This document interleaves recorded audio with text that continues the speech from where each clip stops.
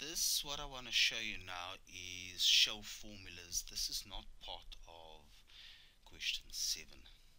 Show formulas was asked in question 6 in November 2018, but I'm just using this document now to explain to you and to demonstrate.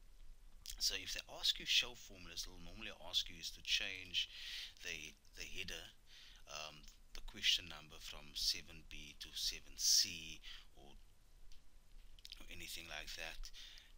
But you would follow the instructions, of course. And then show formulas, you can go to formulas and you can click on show formulas over there, or control and the wave sign just above tab. Keep your control finger in and the wave sign. I have explained this to you in class. I have created a clip about this.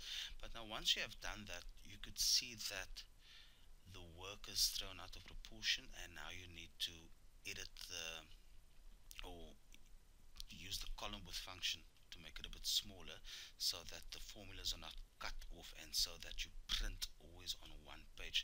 Please, you need to make sure that you are printing on one page when it comes to Excel, and the formulas must not be cut off. So I'm putting my cursor on the column heading between E and F and the different columns, and I'm double clicking, and this is auto adjusting.